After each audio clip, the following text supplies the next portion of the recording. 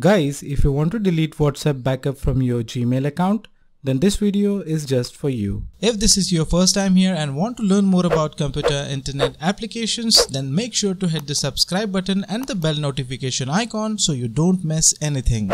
So to delete WhatsApp backup from your Gmail account, then open Google Drive from your Android mobile. Now click on this option, then click on backup.